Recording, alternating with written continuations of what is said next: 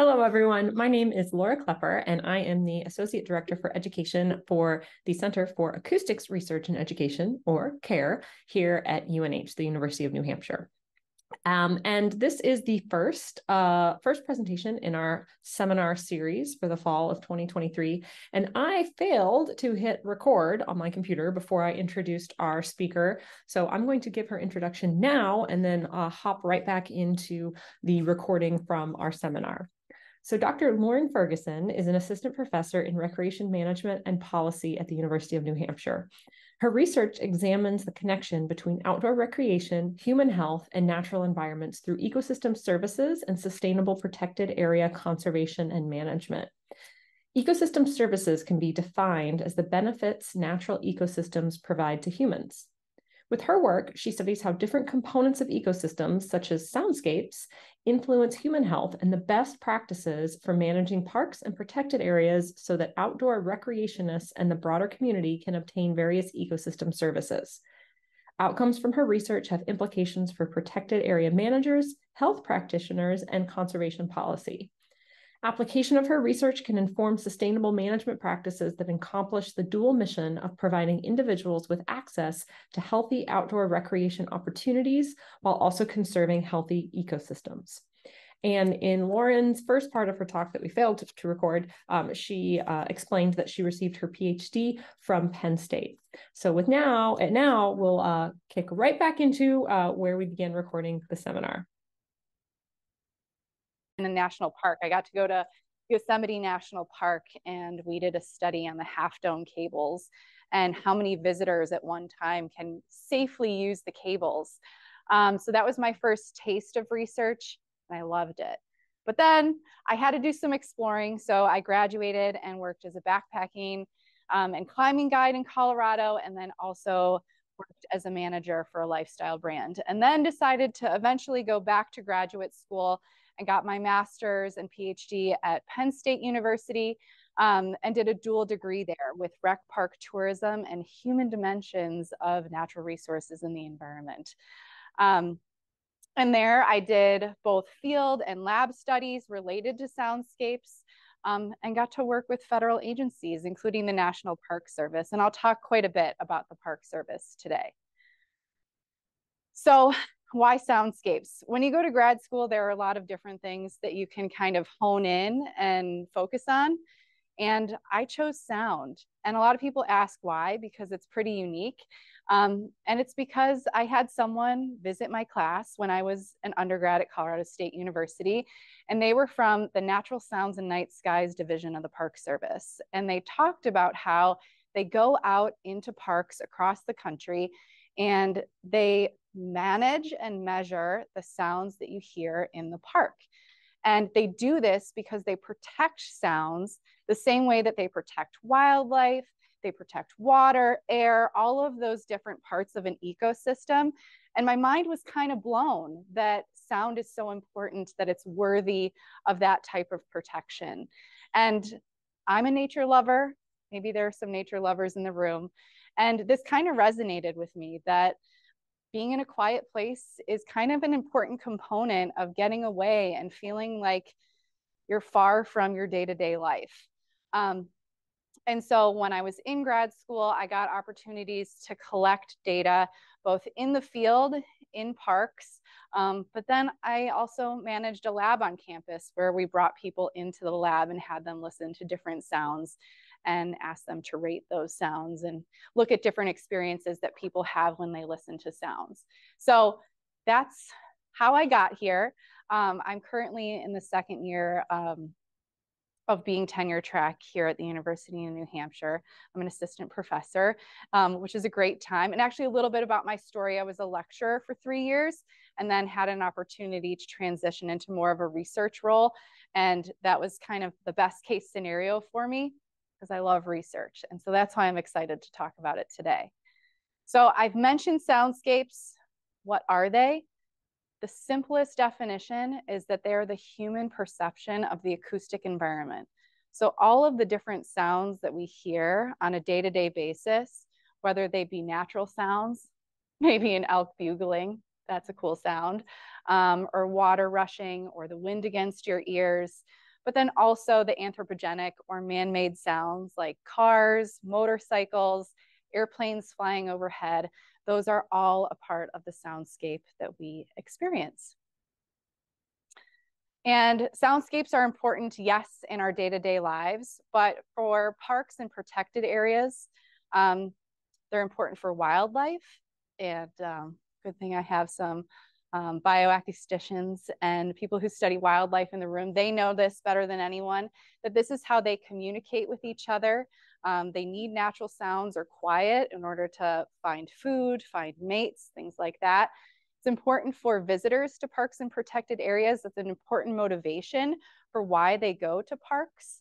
And it's also been shown to be restorative.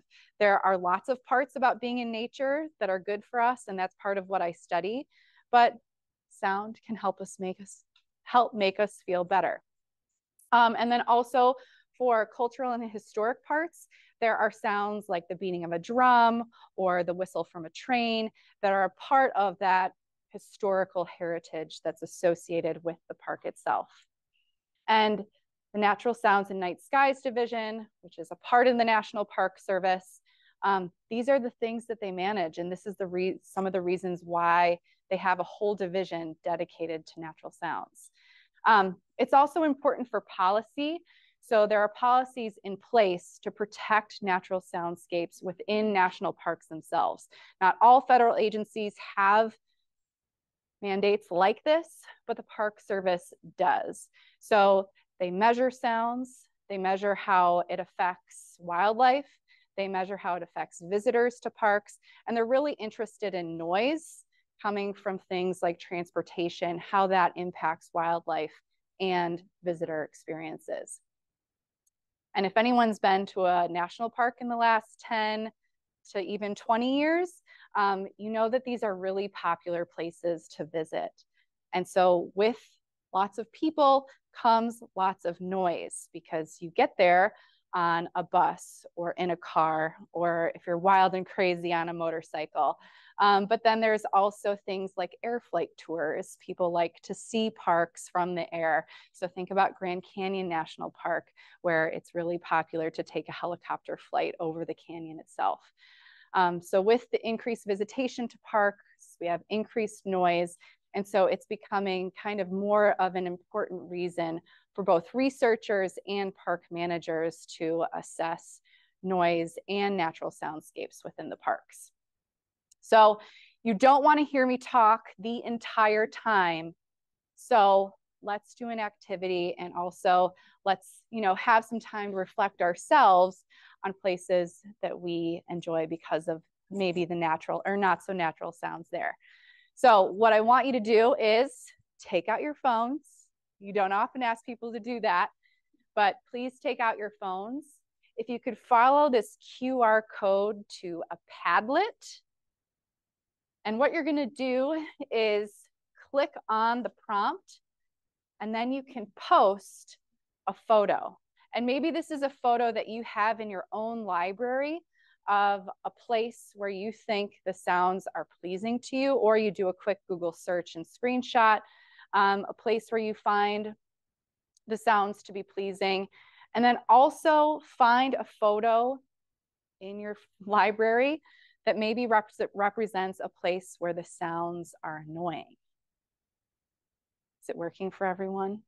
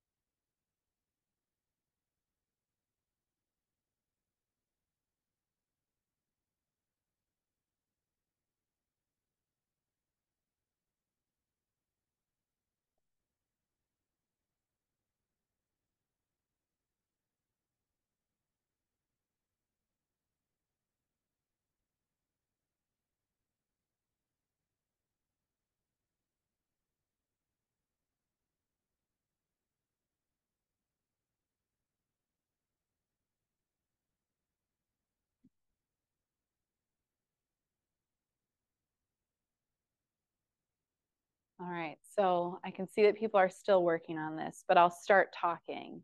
But you can keep working on it, I won't judge. And what I'm gonna do is highlight some of these photos, and I might ask you a question about them. And if you don't feel like talking about your photo, you can just do a quick pass. And there's no judgment here. So whose photo is this? Ethan, where is this? Top of Mount Shakora. And what kind of sounds did you hear up there? Nothing. And was this your pleasing sound? Yeah. Okay, very cool. So this natural, beautiful space. Whoa, whose photo is this? Will, where is that? And what kinds of sounds are you hearing here? Oh, very cool. Shout. Wow. And what are you hearing there? Cool. Is this Will again? Is it Maddie? What are you hearing here? It's a good sound. What are you hearing here? Very cool. Birds, frogs, wildlife. Oh, this is cool. Same. Beautiful. Oh, yeah, lots of wind this Saturday. I'm assuming there are some waves crashing on the beach here. Let's see some examples of some annoying sounds. We got Disney. Oh, I can only imagine. This looks like fireworks. Well, this is the reason that so many dogs, need safekeeping on the 4th of July. Yep. Arcade. Chicago, downtown. I'm assuming some traffic sounds, horns beeping, the beep of the angry horn, Parking lot. Cloud City. The sound in the airplane. Back to the 50th. You guys did great. Really good examples here. What's cool about our perceptions of sound are that they elicit an emotional reaction. Like we can find things like natural sounds like the wind or bird song. Typically, we like those sounds and they make us feel positive. They help us feel a certain way. And then sounds that are annoying, like loud traffic or lots of people talking or lots of sounds all together, kind of like at the arcade, they can be annoying and maybe not make us feel as great. Like maybe we feel really overwhelmed or overstimulated in those places. So that's the cool thing about sounds too, is that for us as humans, we have reactions to them. And generally speaking, I need to add references to this to make it real nice and fancy for an academic crowd. But generally, natural sounds increase our cognitive restoration, and that's something I'll talk about in a minute, but our ability to recover from really hard kind of mental tasks like being in college or teaching at a university, things like that. Natural sounds can improve our mood. They make us feel better. They also help promote recovery from stress, and that can be like the physical response to stress or an emotional response that we have. And then man-made noises can impair our cognitive performance. And for any of you that have tried to do some really focused work, when you hear lots of people talking, or kind of like when we heard all of those rustling sounds outside the door and you were trying to listen to me, that could have been difficult. It increases people's annoyance, which then can also lead to a release of stress hormones. So people that are constantly exposed to anthropogenic noise can have things like increased heart rate, and then things like that will also lead to increased levels of like heart disease, or just like general stress and annoyance. So I'm going to talk about a paper and a project that was done in a lab setting. And essentially what we wanted to know was, do natural sounds in a national park context promote recovery from a really cognitively depleting task? So what we did is we brought participants, mostly students, at a big university in the Northeast. You know, we always like to keep the universities secret. It was Penn State. We brought students into the lab on campus. We had them do a depletion task.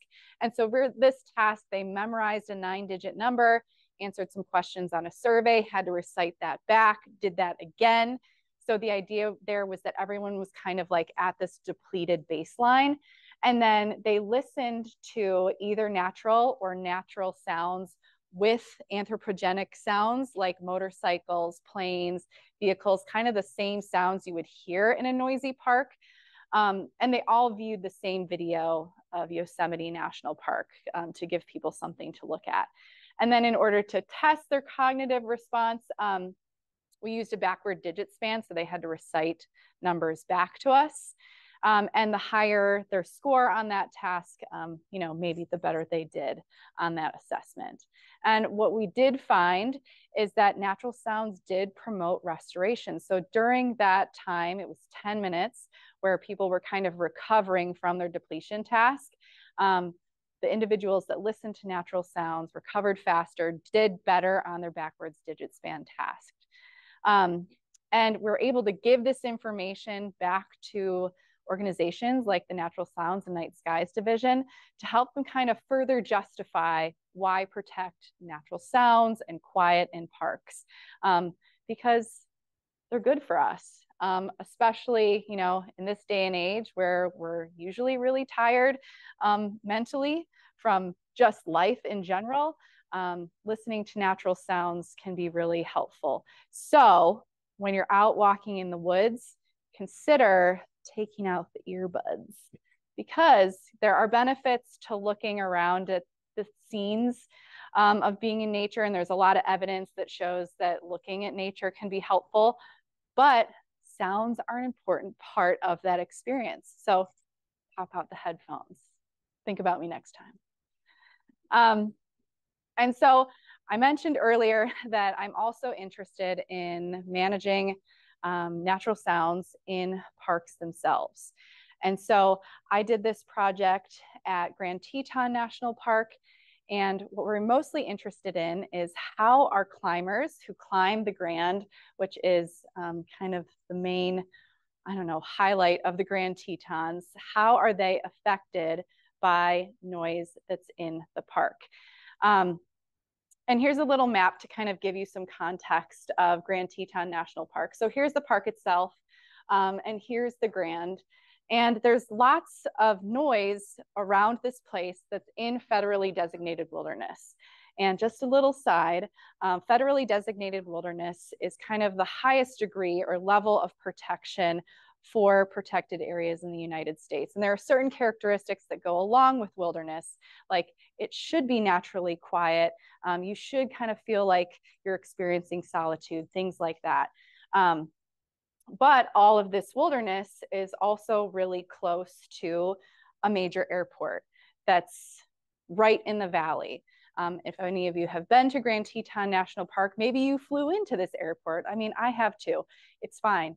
But there's a lot of noise interference that's right there along the Teton Range. And then you have two highways that are heavily trafficked that are also right there in front of the mountain itself. And so you can really easily hear noise from aircraft and noise from vehicles while you're kind of out in the wilderness. I took this quote from Boyd Evison, who managed a few different national parks during his career. And he says, "You don't put a toilet in your kitchen or a bench lathe and a power saw in your bedroom. You don't park your car in your living room. In this room of home of humankind, the national parks, we're to provide natural quiet." And so, in order to kind of understand how our visitors experiencing soundscapes in parks, we do something called dose response. And so we'll intercept park visitors and we'll ask them to listen to the sounds around them. And it's a listening exercise that they do for about 3 minutes.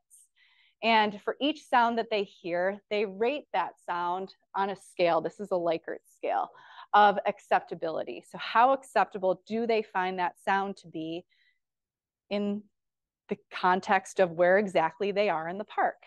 And at the same time, we also measure the sound level of the park itself, and we try to kind of pair them close together. So just behind where these visitors are being intercepted and taking a survey is an acoustic recording device that's recording the sounds that they're actually hearing. So it's also fun sometimes to see how accurate are people at listening.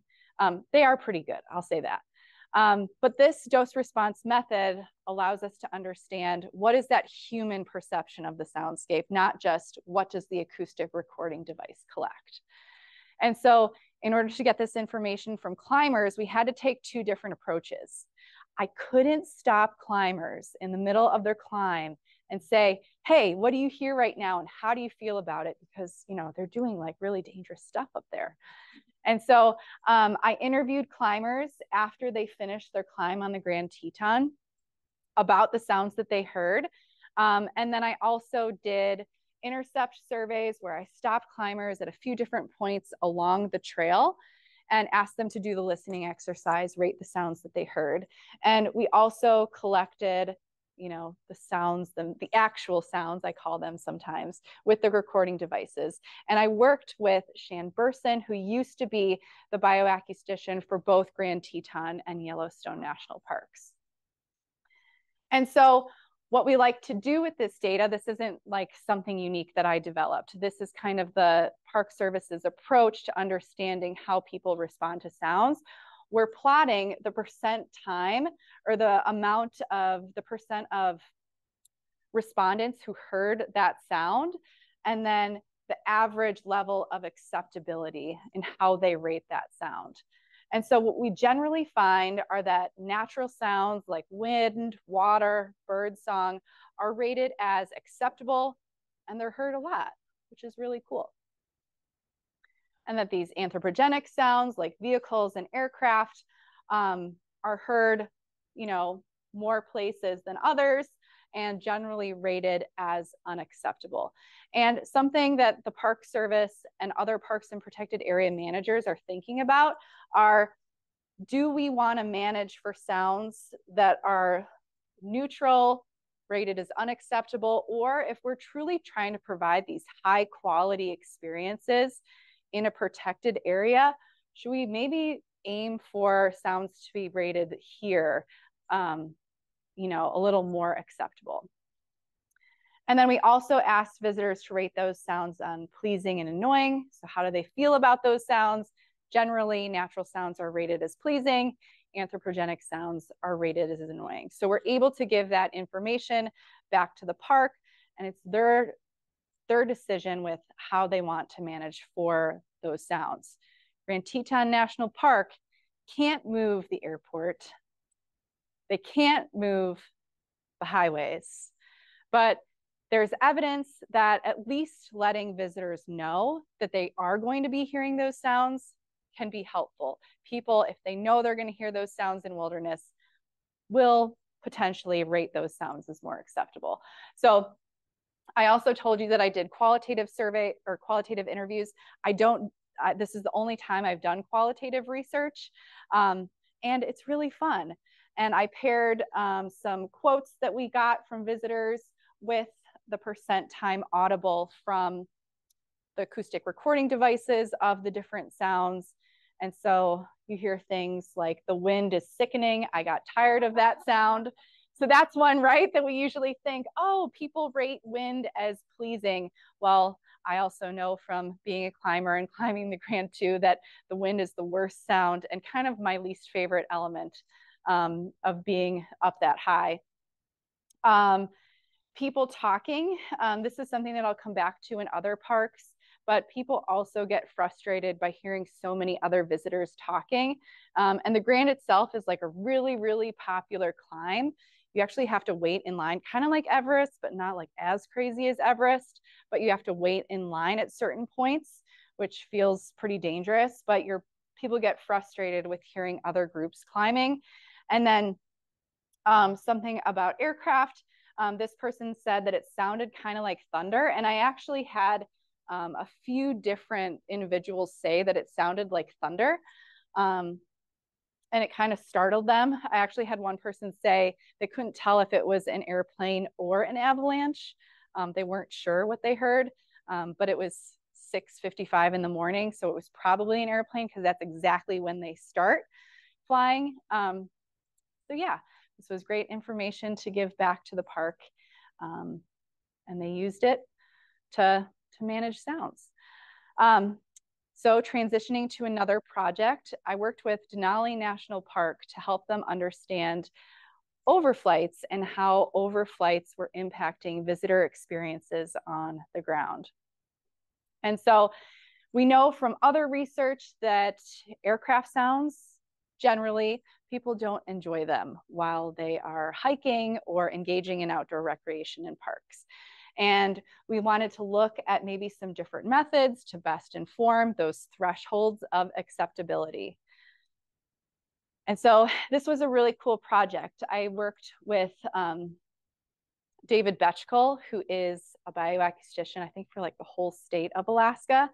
And what he was able to do was measure noise in multiple areas of Denali National Park. We, for this project, really heavily focused on more of the front country or developed area of Denali. And from those recordings that we had, he clipped just sounds of aircraft. And we created a suite of 36 different audio clips that played different types of propeller aircraft, played at different sound levels. And a little bit more context about Denali National Park. They experience around 17,000 flights. Like most of them are flight seeing tours in a summer period. So that's a lot of overflights. So if you're a visitor coming to the park, you're hearing a lot of aircraft going overhead. And Denali itself, like Denali the mountain, is what people come to see. It's difficult to see, so seeing it from the air is a pretty cool experience, and a lot of visitors are interested in doing something like that. And I'll play for you an audio clip so you get an idea.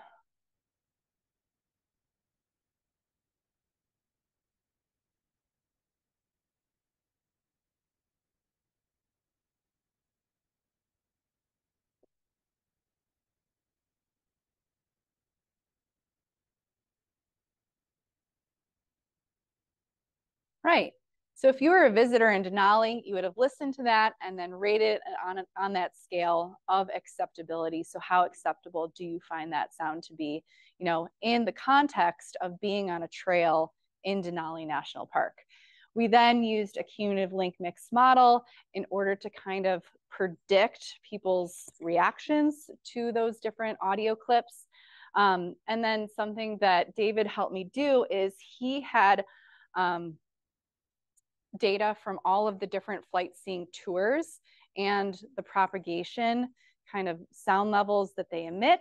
And he was able to plot that onto a landscape scale. So we kind of merged the propagation data with the cumulative link data to then see on a landscape scale where our visitors going to be most impacted by aircraft flight seeing tours. Something that was cool from this cumulative link mixed model is it's kind of like logistic regression in that you're creating probabilities for how likely people are to react to different sound levels. And what we're able to estimate from this is that 26% of visitors with no interest in taking a flight seeing tour would rate an aircraft at 54 decibels, which isn't that loud of a sound, they would rate that as neutral or worse acceptability. And then we kind of singled out visitors who had no interest in an aircraft flight seeing tour, because we did find significant differences between those visitor groups. And just to be more conservative, we singled out visitors with no interest in a flight seeing tour, because as you would kind of predict, people that want to take a flight seeing tour found the aircraft sounds to be a bit more acceptable than the people who didn't. And then here is the map that I was talking about. Generally, the colors that are darker than this purple are rated as very unacceptable. And so really the majority of the front country area of Denali National Park, we are estimating that visitors will rate that as unacceptable. So we're able to give this information back to the Park Service. When they're issuing out contracts for flight seeing tours, they can go back to this in terms of, do we want to issue more contracts for flight seeing tours or no, because of how it impacts visitors. So this is good information for them. It's valuable because it's also it's empirical evidence. If they're going to make decisions and how they're going to manage the park, they're able to back that up with this type of data. Something that was cool from this project is that we challenge norm theory. So in the social sciences, a lot we assume that visitors to national parks have a norm, and that they all kind of assess impacts in nature the same, like crowding or the number of vehicles that they see in a parking lot at one time. They all kind of rate it similarly.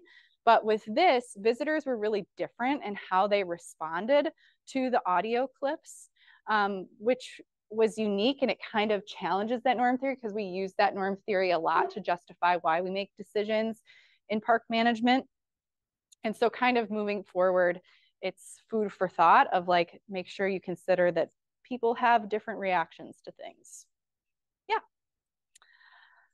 All right, you guys sticking with me? Okay, we're taking our adventure over to Muir Woods National Monument in California. It's just outside of San Francisco. Oh, I saw, you like Muir Woods? Oh, you are. Yeah, Muir Woods is very cool. And this study was a part of an NSF-funded project where we looked at visitors to Muir Woods National Monument, how they respond to educational signs that ask people to be quiet while they were in the park. So we looked at how that experience changed their kind of perceptions. And then simultaneously, we looked at birds in Muir Woods National Monument and saw how kind of visitors interacting with birds, how they affected each other, like what feedback loops were they giving each other. But I chose to do something a little bit different with that same data set. I was curious about what components about our experience in the national park combined, like what are we hearing and seeing, but then also what about our own kind of, unique attributes about us affects our perception. And so I had access to a data set that estimates the sound level of people's home zip codes across the United States. And so what I looked at was, does your home zip code, like the noise or natural sound that you're exposed to every day, how does that then influence your perception of sound in the park? And so we had data that also measured the soundscape of the park itself. We had 13 different acoustic recording devices set throughout kind of the main trail in Muir Woods National Monument. We looked at the number of visitors that were on the trail at that time when visitors did their survey to see if visitor density was a part of something that would impact their perception. And like I said, we had, I took the average daytime sound level of visitors' home zip codes to see if that had something to do with their perception of sound in the park. And what I found was that it does influence how they perceive the soundscape of the park. It had a small effect, though. Something that was more impactful were things like your noise sensitivity. So we all have different levels of annoyance when it comes to sound.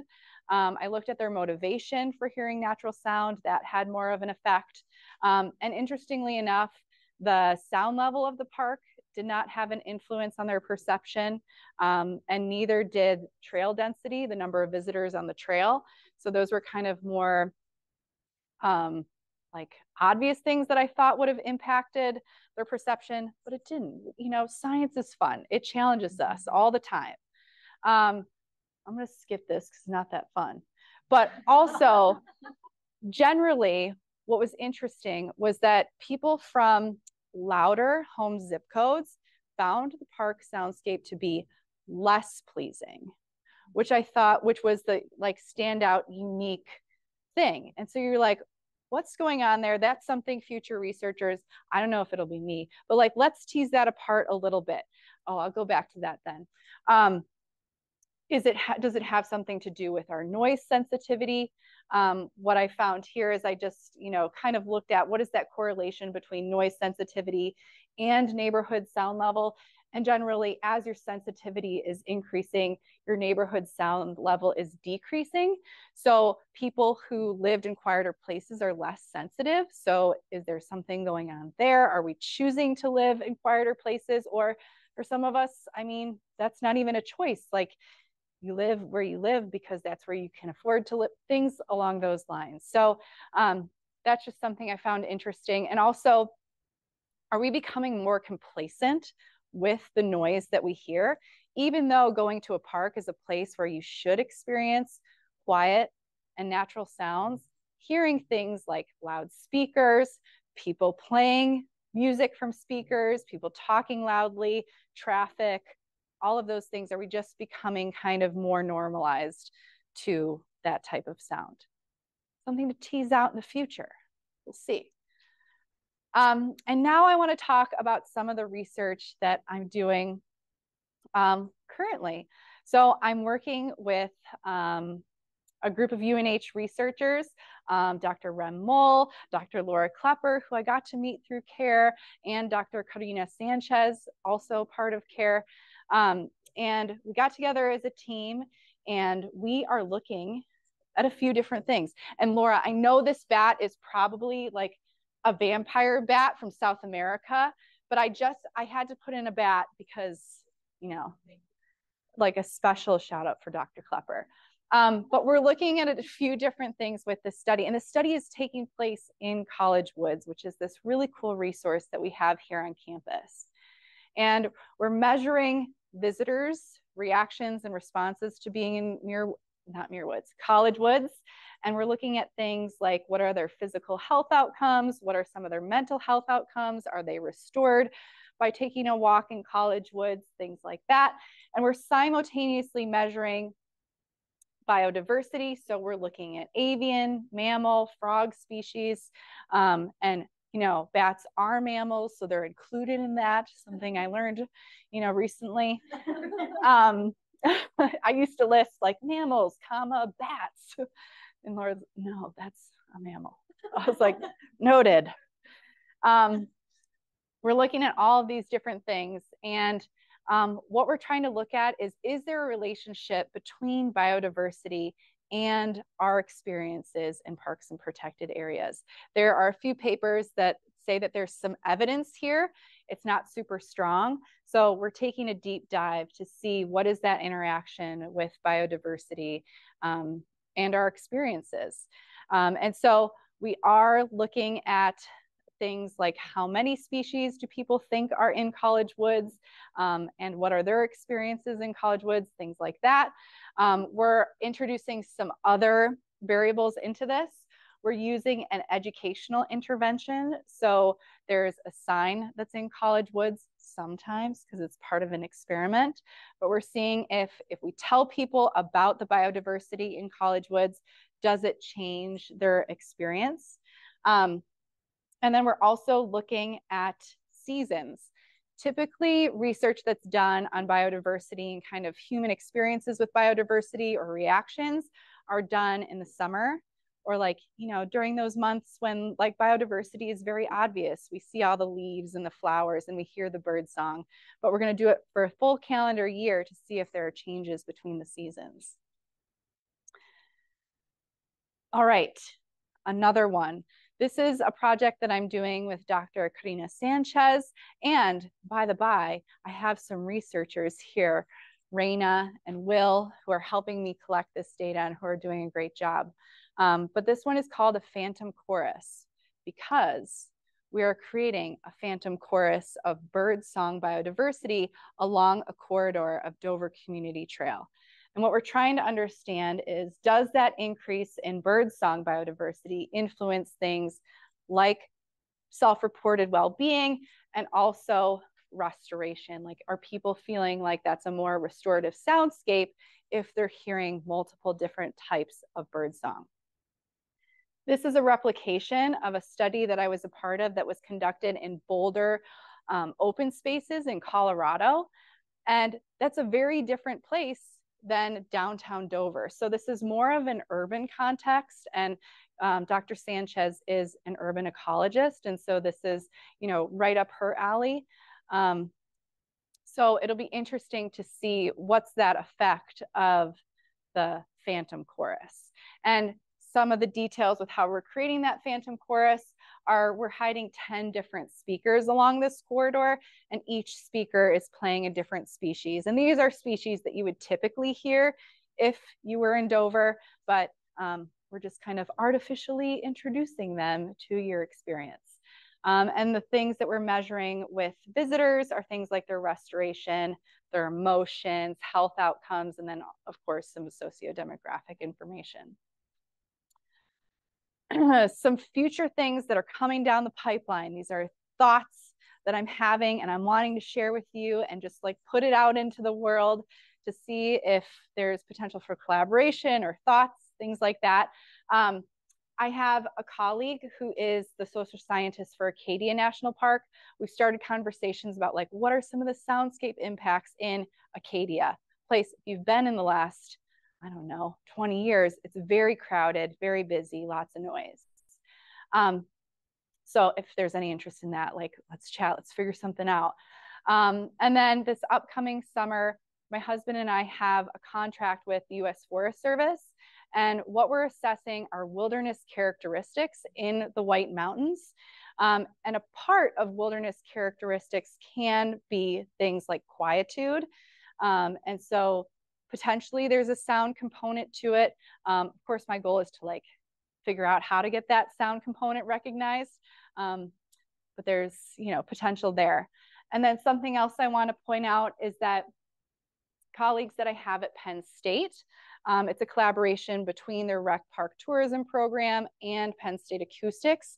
They have the contract now with the Natural Sounds and Night Skies Division, and they're going to be helping them analyze, create reports about the different sounds that are being recorded in the different parks across the country.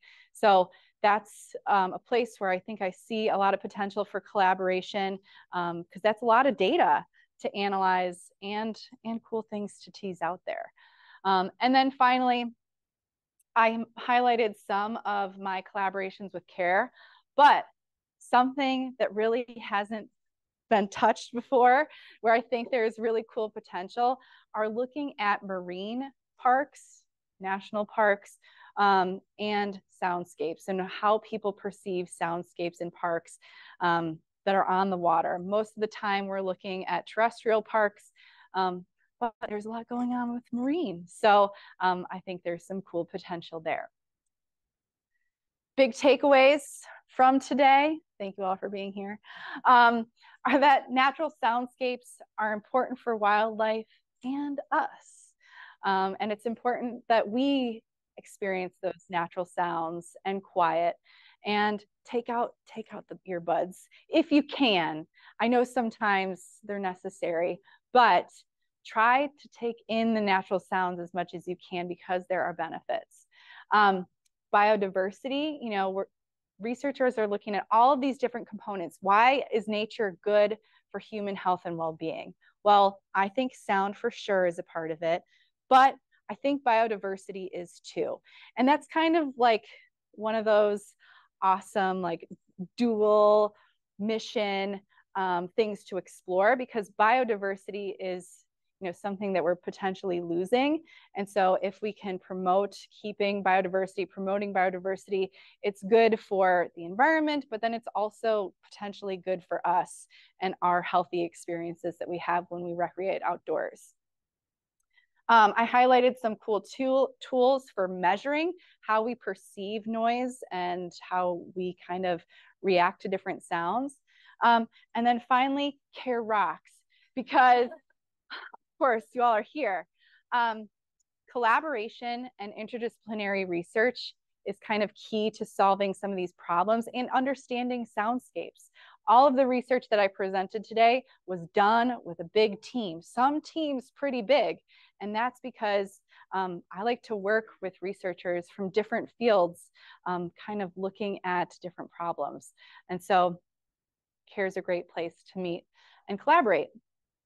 And so I think we have time for questions, and thank you all for being here.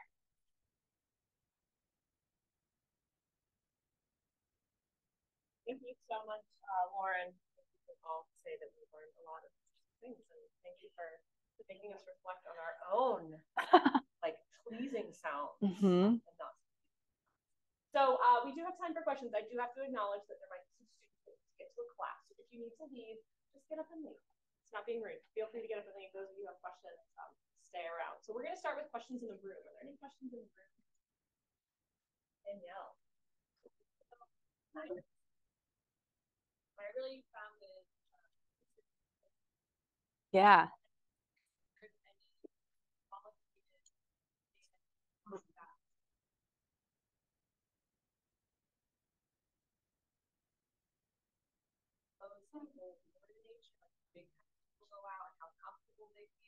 Yeah.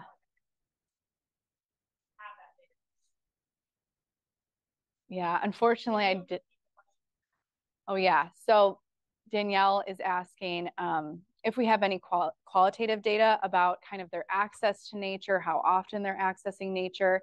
And I don't, unfortunately, from that study, but I guess you could take a deeper dive with having their zip codes to doing some spatial analysis with like how close are they, what is their proximity maybe to, or you wouldn't have that, or maybe the amount of open space that's in their zip code area, maybe some things like that. But I know that access is a huge part of it. Yeah. So compliments. Yeah. Everybody's putting quantitative numbers to beyond me. Likert this scales. Is a fun question. So there are 20, 30 people in here and 3 people online. Did you just exclude 50 or 60 people from the Dept study? What do you mean? Oh, now you know. Yes. Yes. Yes. Yes. I know. I've excluded you, but you could still potentially participate, but maybe not take the survey. Walk the Phantom Chorus and like think to yourself. I know. They know it's there. They do not. Like, so I wouldn't. Yeah, Raina knows. Well, I think we have one question in the chat. Yes. I'll read it out loud, Valerie. Yeah. So Jen asked if the marine soundscapes were involved. Repeat the question. So the question was if the marine soundscapes work would include interviewing or surveying divers or snorkelers. I think it should. That would be very cool. In general, like when I think about what are the research questions in marine parks, I think we would be interested in understanding all of kind of the outdoor recreationists that are on the, in a marine area, whether they're like on the beach or on a boat, what are they doing on that boat? And you would kind of have these different like little subsamples to see what are commonalities amongst them, differences, things like that. Yeah. I have not, but Jen, have we looked at anything with ecotourism? Don't walk away from the camera. We haven't specifically, but in general with the national parks research, most of those people are tourists. Oftentimes we do kind of look through the data sets to see if there are people that are local, and usually there are like maybe a handful of people that we intercept who are local to that area. So generally they are tourists. If it's an ecotourism experience, hard to say, but I haven't yet. Yeah, thank you. Jill. Any sex or gender differences? So the question is, do we find any sex or gender differences? We typically do just an analysis at the beginning, and so far we haven't. Yeah.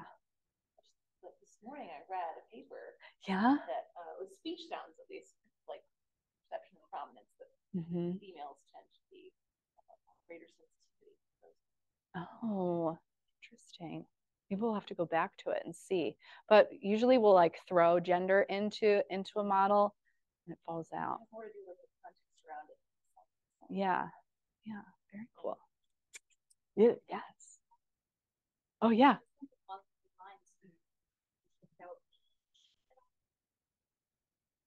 I think so with national park visitors specifically, they tend to be somewhat of a homogenous group, and that the age range is typically like 30 to 60, and we haven't found like a ton of variation, which is why I don't think it like is an influencing factor sometimes in measuring perception. Yeah, but that's a good one. Okay, let's make this our very last question.